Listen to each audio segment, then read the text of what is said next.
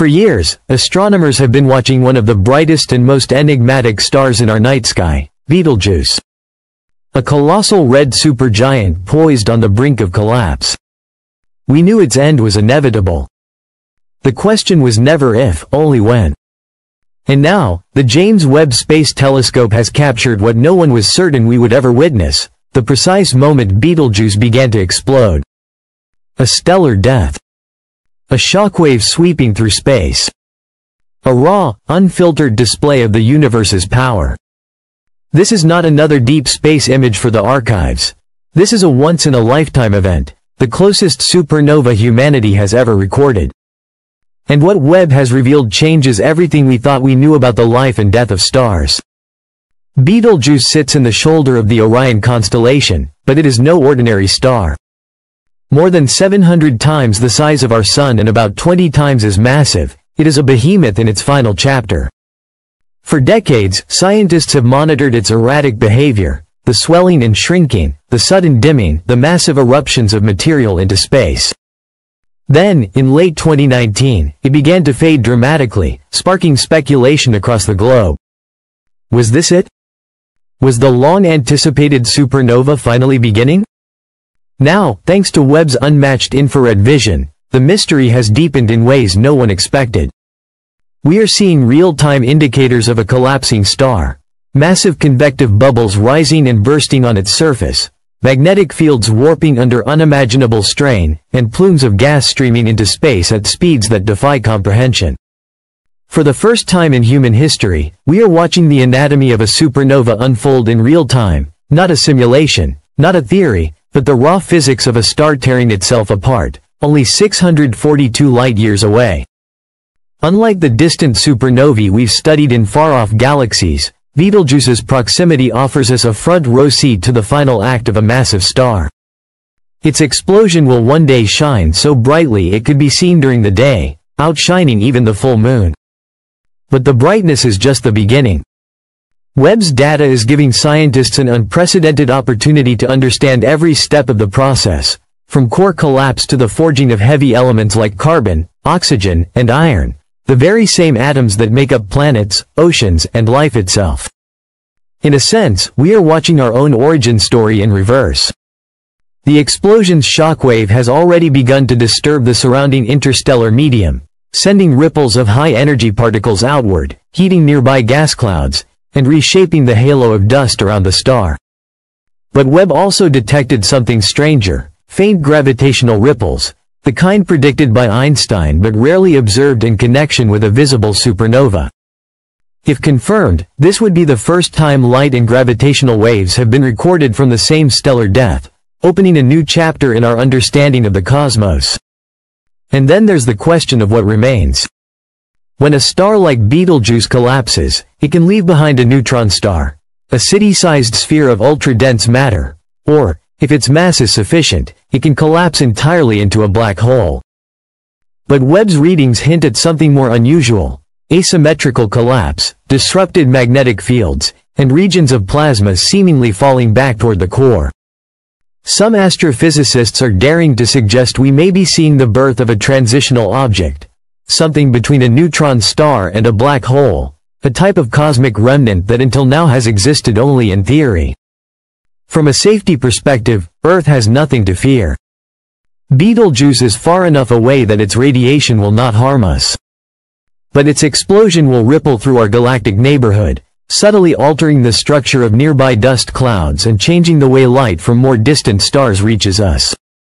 In other words, our cosmic vantage point itself may shift in the decades to come.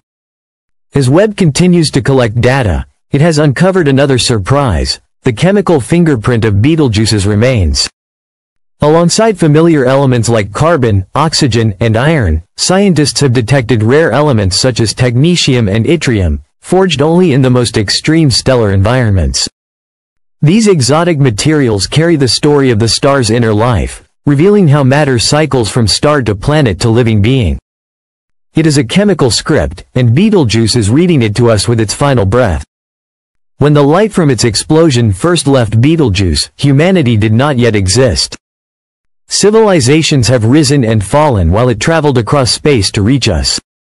And now, in this brief moment, we not only see it, we understand it. Betelgeuse's place in Orion will not remain forever.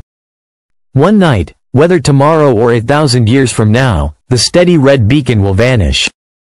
In its place, a great wound in the sky will bloom, a luminous cloud of gas and dust, expanding like a ghostly flower into the deep black of space.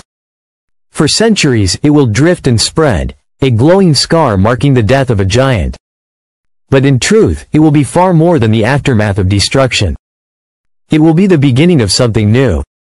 That cloud, shimmering with the last breath of a star, will carry within it the building blocks of worlds. Hydrogen and helium will mingle with heavier elements, carbon, oxygen, silicon, iron, all born in Betelgeuse's furious heart and hurled into the galaxy in a final, magnificent act. Over thousands, even millions of years, gravity will work patiently on this debris. Dust will cling to dust. Gas will collapse into knots. Within those knots, fusion will spark, and new stars will ignite. Around those stars, planets will form. And perhaps, on one of those distant worlds, life will rise to look up at its own night sky and wonder where it came from. This is the great cycle of the cosmos, not an endless tale of destruction, but of transformation. Stars die so that others may live. Worlds form from the ashes of giants. Life, if it exists anywhere else in the galaxy, owes its existence to the death of suns. The same is true for us. The James Webb Space Telescope has not merely captured an image of this cycle in motion. It has frozen a moment in an ancient, ongoing story that connects us to the heart of the universe itself. Every atom in our bodies, from the calcium in our bones to the iron in our blood, was forged in the core of a star that lived and died long before Earth was born. When we look at Betelgeuse, we are looking into a mirror, one that reflects not our faces, but our origins. Webb's instruments have shown us the truth of this cosmic drama with a clarity that no human eye has ever known. They have revealed the turbulence of Betelgeuse's outer layers, the colossal shockwaves racing through its atmosphere, the rare and precious elements cast into space. For generations, ancient cultures imagined such stellar deaths as the battles of gods or the work of divine beings. Now, science has taken us beyond myth, yet the reality is no less awe-inspiring.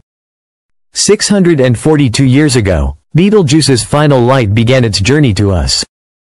Back then, our ancestors were carving history into stone, building empires, telling stories by firelight. Entire civilizations have risen and fallen in the time it took that light to reach us. It crossed the void not just as a signal, but as a messenger, carrying with it answers to questions older than humanity itself. How do stars live? How do they die? And what comes after? In the cold vacuum of space, far beyond our reach, a titanic life has ended not in silence, but in a roar so vast it will echo through the galaxy for millennia. The shockwave will ripple outward, reshaping clouds of interstellar dust and gas, triggering new births even as it announces its own death. It is both a funeral and a genesis.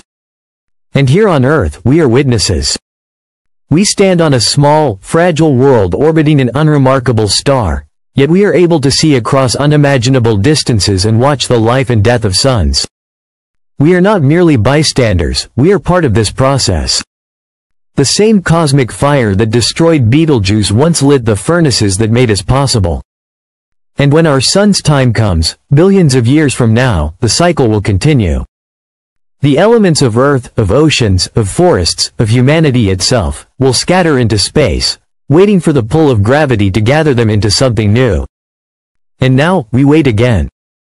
Somewhere out there, the next great transformation is already underway. Another star is trembling toward its last breath. Another light is already on its way to us, carrying a story we have not yet heard. The James Webb Space Telescope will be there to catch it.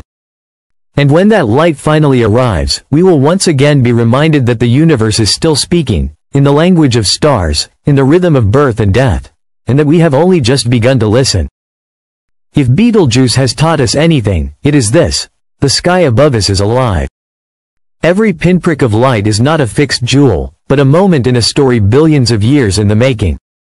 Some of those stories are just beginning. Others, like Betelgeuse's, are nearing their final chapter.